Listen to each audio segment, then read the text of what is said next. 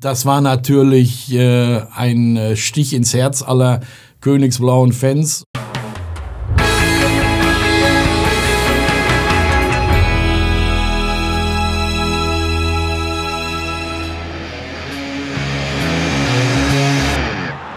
Eine Bundesliga-Saison ohne Derby ist wie ein Pilz ohne Schaumkrone. Und für BVB TV ein Unding. Deshalb sind wir ins Archiv gestiegen. Vor ziemlich genau 56 Jahren. Am 26. Februar 1966 gab es den höchsten Bundesliga-Derby-Sieg für Schwarz-Gelb. Ich hatte das große Glück, dass meine Eltern ja auch große BVB-Fans waren und auch Dauerkarten im Stadion Rote Erde hatten. Und ich durfte dann als kleiner Piker mitgehen und war bei den Spielen natürlich auch zugegen. Ja, also ich bin auch bei diesem Spiel dabei gewesen, eins von vielen großartigen Spielen in der Roten Erde. Und die war natürlich mit 30.000 Zuschauern pickepacke voll. Das Derby auch damals schon ein Saisonhöhepunkt und natürlich ausverkauft. Da, wo das heutige Stadion, wo der Signal Iduna Park ist, da war ja der Trainingsplatz. Das war ein Aschenplatz. Dann kamst du zu dem Stadion Rote Erde und dann war dann eine Würstchenbude. Da wurden auch Bratwürstchen vom Holzkohlegrill geliefert für 1,10 Mark. Da konntest du eine Bluna zutrinken für 60 Pfennig. Mein Vater trank sich ein Bier für 60 Pfennig. Und ich kann mich immer noch daran erinnern, wenn so ein Wolfgang Paul an mir vorbeiging, wenn ich heute neben ihm sitze, dann muss ich immer nur sagen, so ein wunderbarer Mensch, der strich dir dann über den Kopf und ging dann weiter und machte sich warm.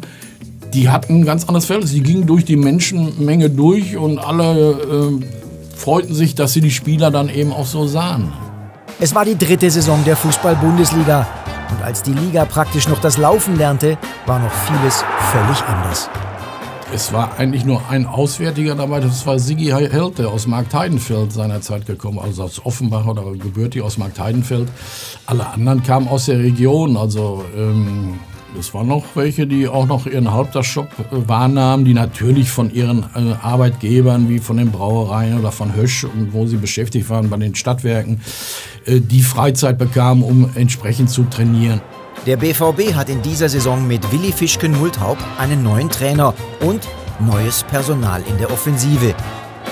Wir hatten einen Sturm, der internationale Klasse hatte. Man muss ja mal bedenken, dass gerade nach der Spielzeit 65 mit Timo Konietzka ein ganz wichtiger Torschütze uns verlassen hatte.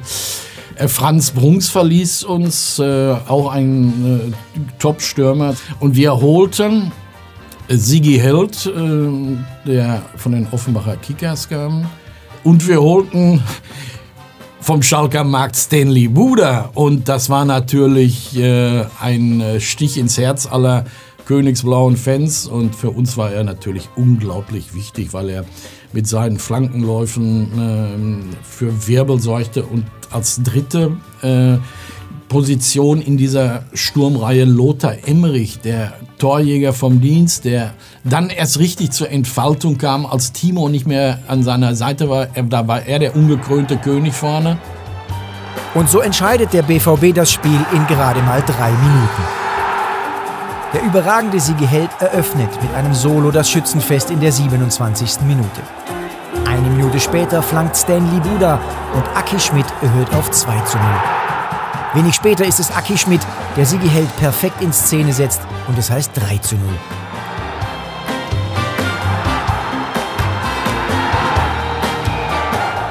Schalke schon zur Pause demoralisiert, die BVB-Fans zufrieden. Natürlich gab es auch schon Fangesänge, also dieses Heya BVB, was heute eingespielt wird, was ja erst 1976 intoniert worden war.